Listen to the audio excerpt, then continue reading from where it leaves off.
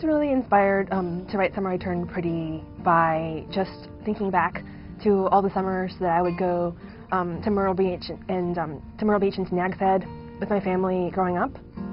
And we used to go, it would be like 6 families all together, and we'd stay in one small house.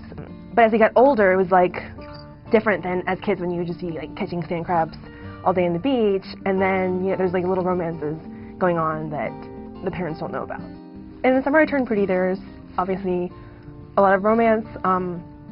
For me, I think I would say that I had a lot of false start kind of summer romance that actually sort of dissipated by the time school started again.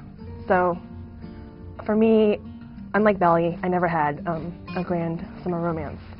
So a lot of my devoted readers have been emailing me and asking me what happens next, and one of them got very angry when I said, I can't tell you that much because it's a sequel and I want you to be surprised, and she was write me back and said, it's not fair and you should give in to the reader. So I'm going to give in to you and say that in the second book, Belly does a lot of growing up.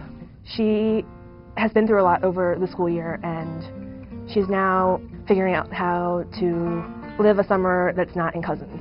So book 2 does not take place in Cousins.